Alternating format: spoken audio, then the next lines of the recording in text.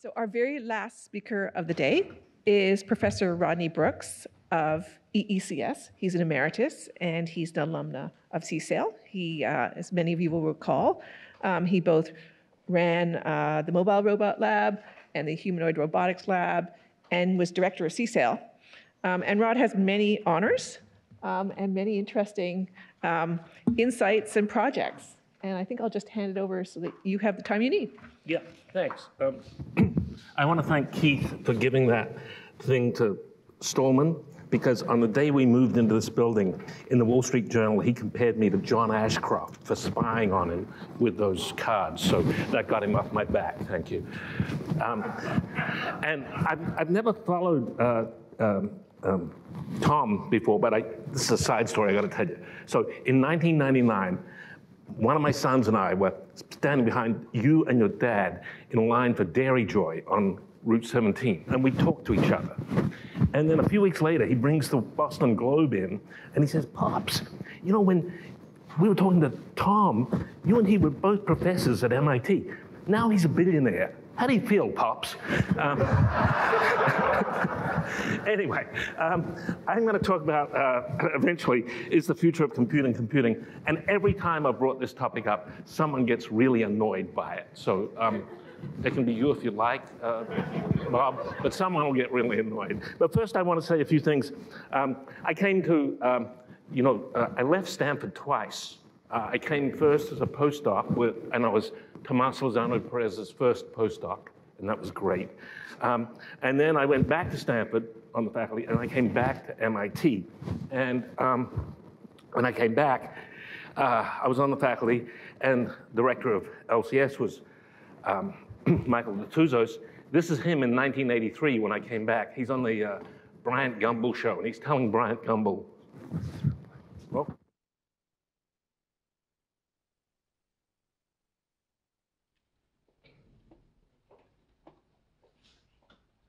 telling Bryant Gumbel on the morning show that everyone's going to have a computer in their house. And Bryant Gumbel says, "And what are they going to use them for, Professor?" And Michael says, "I'll probably use them for commerce, to buy stuff with." And Bryant Gumbel thought he was nuts. And other director, Patrick Winston, who was my director at the time, he was kind. He let me do anything.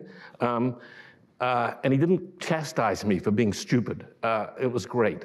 So first I had this paper on how to control robots differently than everyone else. And then I started to get a taste for weird paper names. So planning is just a way of avoiding figuring out what to do next. And then I had one, intelligence without representation, which was, like waving a flag in front of everyone. But notice, the paper was received at the AI Journal in 1987. They didn't actually publish it till 1991. It took them a long time. By that time, I had intelligence without reason. And then I had elephants don't play chess. And all of these papers have many thousands of citations, so they worked out. But Patrick gave me that room. And then this one, fast, cheap, and out of control, a robot invasion of the solar system. And that one turned into Colin Angle, went to JPL in the summer of 1989 and started a little robot project, and that turned into Sojourner, riding on Mars. So after its primary mission for 7 days, its secondary mission for 28 days, there it is on Sol 72, out on Mars, running the architecture from that first paper that I mentioned. And then I built lots more robots with companies, spun them out while I was here, cleaning robots, military robots, robots in Iraq, Afghanistan, robots in Fukushima, robots in factories. We've seen pictures of some of them and various things today. And now I'm doing robots for warehouses. So I was very grateful that Patrick let me do all those things and let me be creative. But then when I became director of the AI lab, I was really grateful for Michael Detouzos. He sort of took pity on me. He thought I was a naive young person who needed help. And he gave me help, and it was great. And he used to have a parking space right outside Tech Square, which he would drive from to go to EECS headquarters. I don't know why, but he'd take me in the car with him and tell me stuff while we were driving, gave me advice on how to be a lab director. And then after he passed away, Victor Zhu and I, with Michael, Victor and I had been out raising money all around the world for both labs. And then after Michael passed away, Victor and I really worked together, and that's where CSAIL came from. So it was Michael's mentoring of me, followed by working with Victor, that led to CSAIL by joining the two labs together. Now I want to talk about the main topic of my talk. I'm going to show you a picture here of a road right near where I live. It's in the Presidio in San Francisco. So you see that road there? See the white line that demarks the side of the road on the right and the actual road on the left? Do you notice something different between the road and the side of the road? There's little stones and twigs on the right of the road and none where the cars go. Did they all run away? Did they all look, oh, there's cars coming, let me think about that. I'm gonna get out of the way and we'll hide over here. No, it's probably not what they did. They didn't compute how to get there. They got knocked around whenever they're in the space that tires are, and they just accumulate on the side of the road. But they didn't have to think about it. They don't have to compute it. It just happens. It's a process. It's a different sort of thing. It's not computation. What about this? This is a Falcon 9 taking astronauts in May 2020. You know, Elon Musk is a really smart guy, he tells me. Tells all of us. You know, why didn't he just write did he have to build a rocket? Why didn't he just write a computer program? That'd be easier, wouldn't it? He could just write a program. He could write it in Python and use up as much carbon footprint as moving the rocket. Be a real complex program. Why can't he do that? Why does he have to build a rocket to get stuff into space? Well, because moving stuff from the ground into orbit is not a computational problem. It's about using energy, changing potential energy of the thing that you've got, velocity, et cetera. It's something different. It's some sort of physics.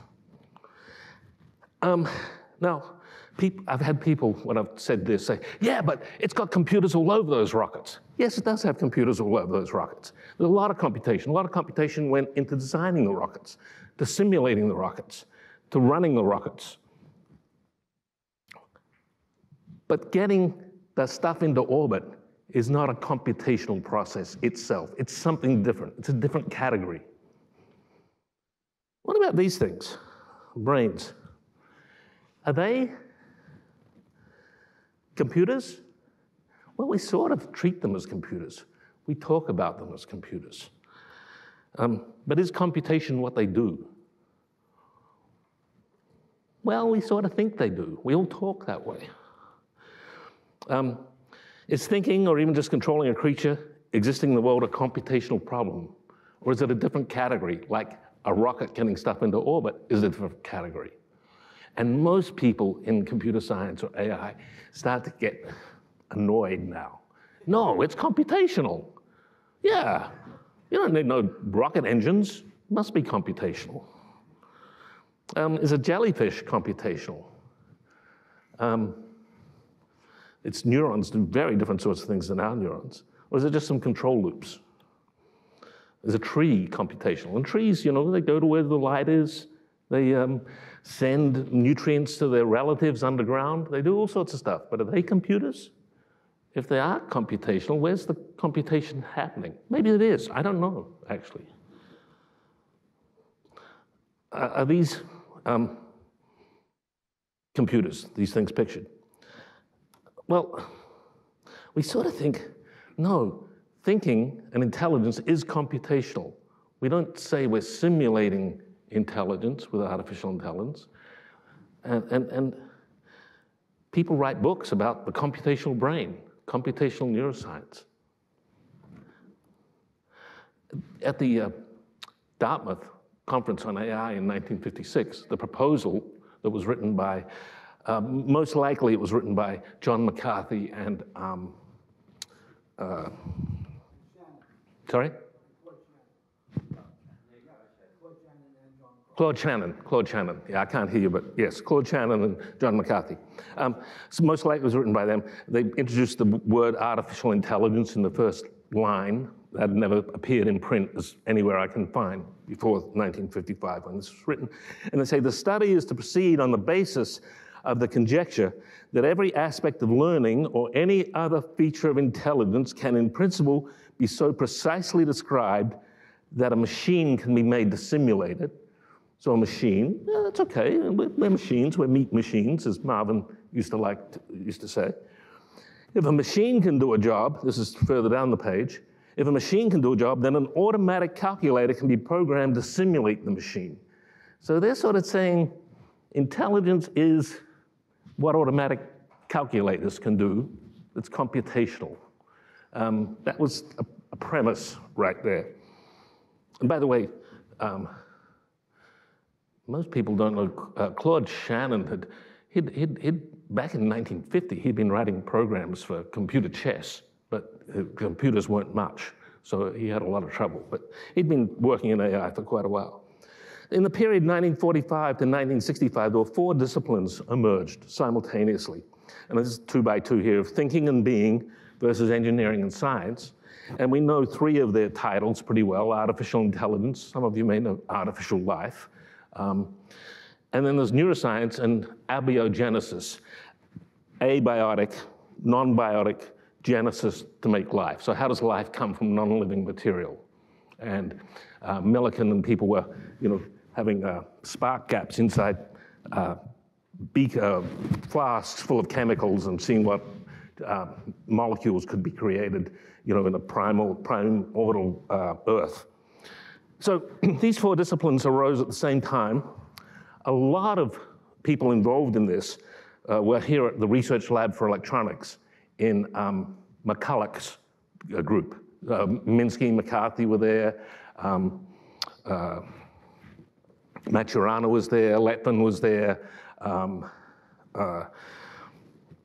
The guy, a bunch of people who've since been at the Santa Fe Institute. A whole bunch of people were all working together in McCulloch's group, Pitts, of course. And other areas, other places too. John von Neumann was involved in artificial life, and he also talked about neuroscience. And these little arrows show where there's at least one person who worked in both those areas. And 3 of those 4 areas have chosen computation as their primary metaphor or analogy, or even saying what those systems do. Abiogenesis, people don't talk about as being a computational problem. Stuart Kaufman, that's who I was thinking of. I knew you'd know. Stuart Kaufman was also in that group. So why do we think neuroscience, artificial intelligence, artificial life are computational? Why do we think they're different from rockets, which are not computational? Is there no natural kind other than computation? And computation is a funny thing, So computer programs help you design and understand rockets and spaceflight, but the simulations don't get you into orbit. Computer programs help you design and understand intelligence, but can simulations using computers or get you human or animal level intelligence? Maybe you don't have to worry. Maybe, the asymptote from LLMs is way below a mouse. Maybe, because of some different stuff that's not there. Barbara Tversky, I'm sorry, she's Stanford faculty, but some of them are okay.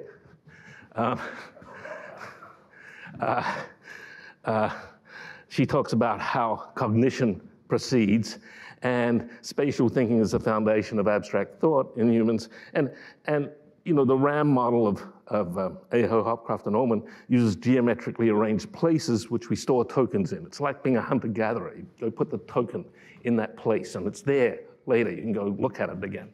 Even though now, with pipelined machines and look ahead, et cetera, there's no actual place, but we think about it as an actual place for the token. So our hunter-gatherer thinking about place and relationships comes from our place cells and our grid cells. and we reuse structures in our hippocampus and our entorhinal cortex for abstract reasoning.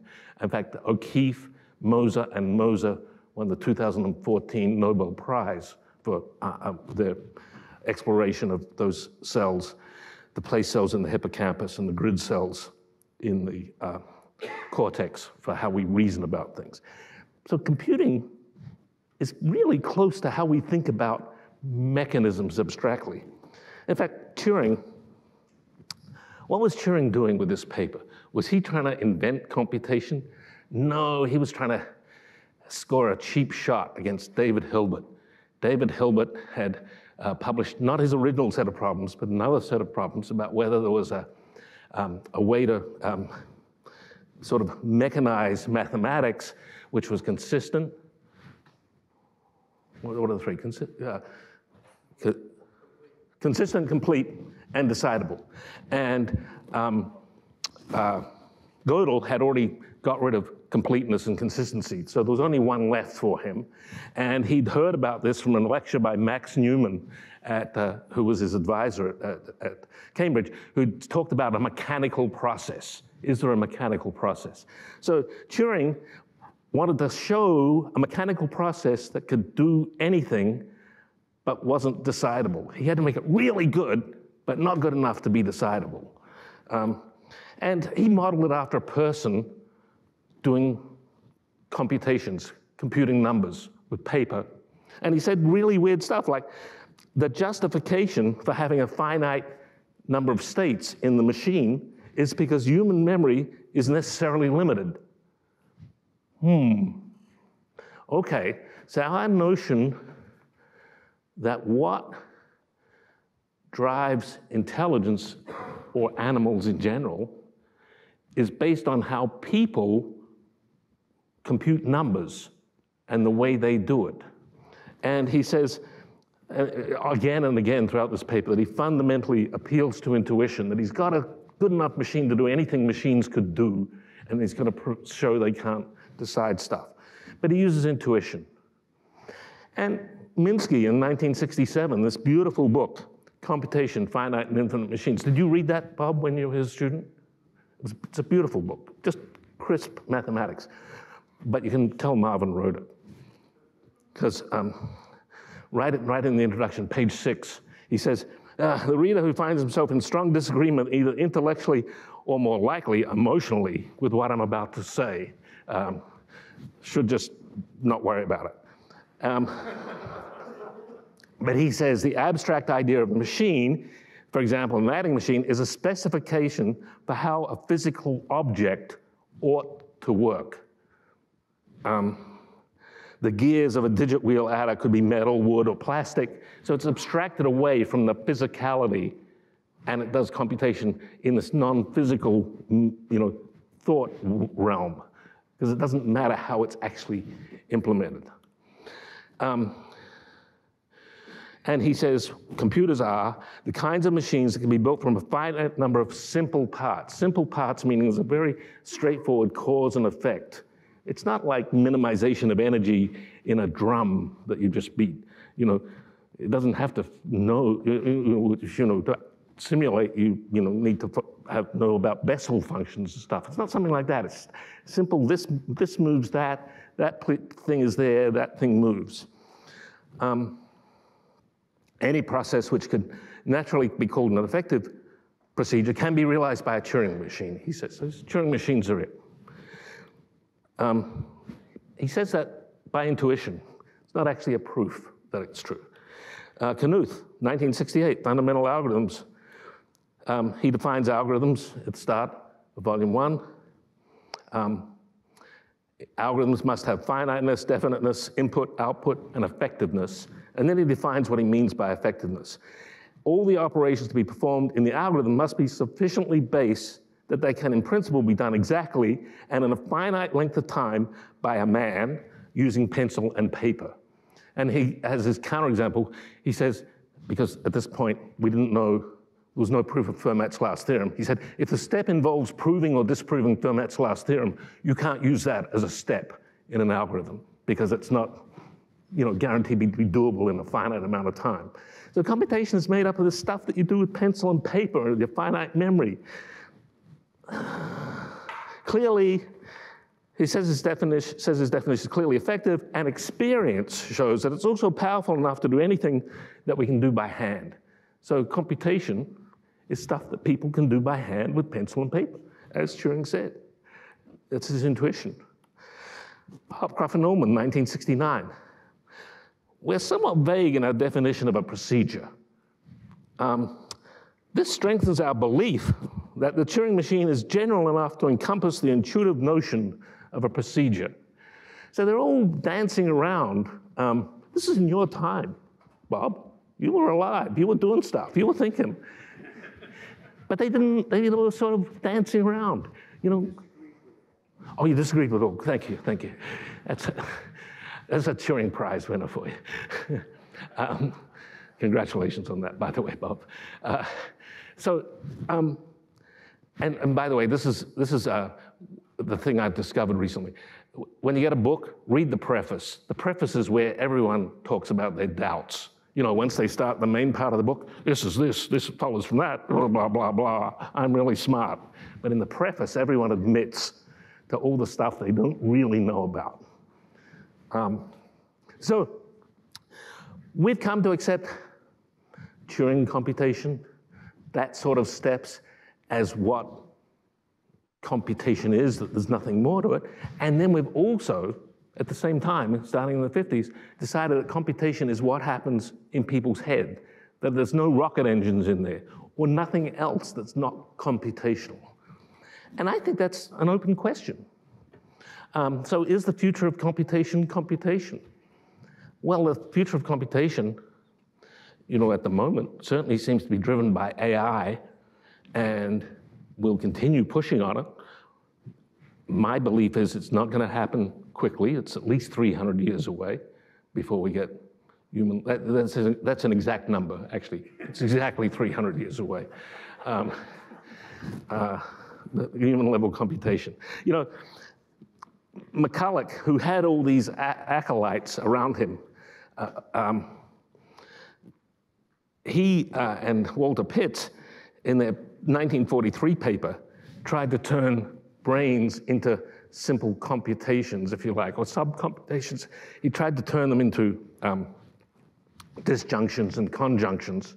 This was 1943. It was 1938 when Claude Shannon had written his master's thesis here at MIT, inventing the AND gate and the OR gate. They hadn't been invented yet. We were using relays, and you didn't think of them as AND gates and OR gates, the way those circuits worked. But so they tried to turn neurons into logical little pieces. There are only 3 references were the syntax of formal languages, and Hilbert's earlier questions about a mechanical mechanism, and Whitehead and Russell. So McCulloch, very early on, set the stage for people thinking about neurons as simple computational elements. In fact, if you look at von Neumann's architecture for, what was the computer he built after the University of Pennsylvania computers? What was it? No, after the ENIAC, the one after the ENIAC, he designed this. Sorry? No, it wasn't Johnny. It had another name. It was a 100-some page thing, and he's got one reference in there. The only reference is to this paper, and he calls the organs of thought other parts of the computer. I can give anyone the reference later. So people have tried to turn brains into these simple computation-like elements from the earliest days with no real justification for it. And I've been worrying about this stuff for a long time. This is a paper that I wrote in 2001 in Nature. It was volume 409, page 409. I call it my Beach Boys paper. And it's about artificial life and artificial intelligence. And these are the section headings and the subsection headings saying that more power has just let us push through with computation as the main thing, but there are problems with that. Could there be new developments? Do we have incorrect parameters in our models that we're not really getting general artificial intelligence or general artificial life yet? Do our models lack complexity? Is there a lack of computing power? Models lack unimagined features, or is there new stuff? And we're going to get to, Keith, we're going to get to your point in a second. Be ready. Okay. Had his eyes shut.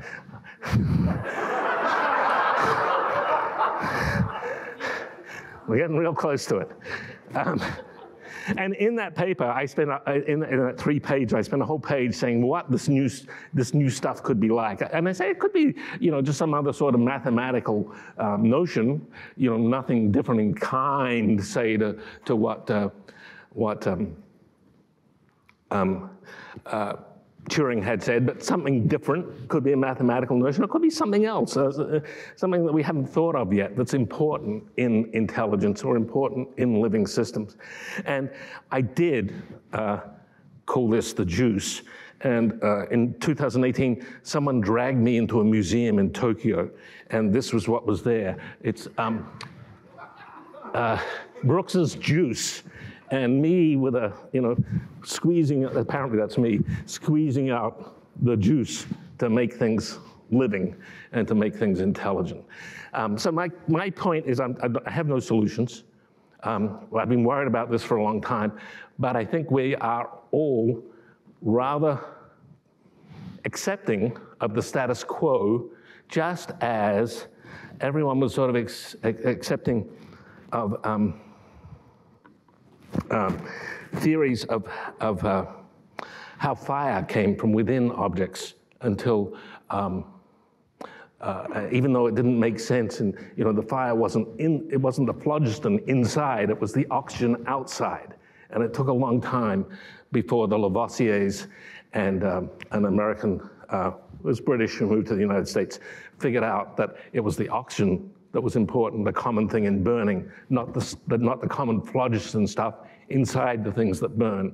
And I think maybe computation is the phlogiston theory of intelligence and life. So be careful. It could take longer to do all these things than we think. Thank you.